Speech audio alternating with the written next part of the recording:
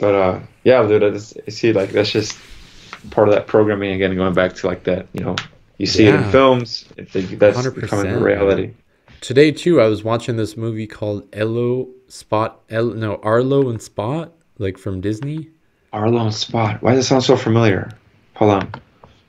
Keep going about it. Keep talking about it. And it's like a dinosaur with like a human being like back in the day as his pet, you know? Like Spot. the human is like super like caveman, right? And Oh, this thing. Yeah. and the dinosaur is like having the human as his pet, you know? Hmm. And the first scene is like the galaxy 65 million years ago, right? Yeah. And then it shows like meteors and shit, and then it shows one meteor like coming towards the earth, which is like a perfect globe, you know, has all those like continents and everything.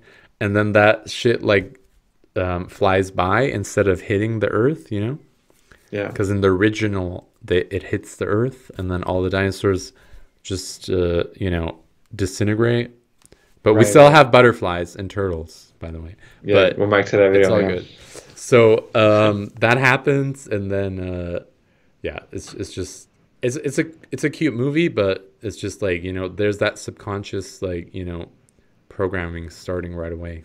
Yeah. I'm seeing right here the Good Dinosaur. Right. That's what it's called.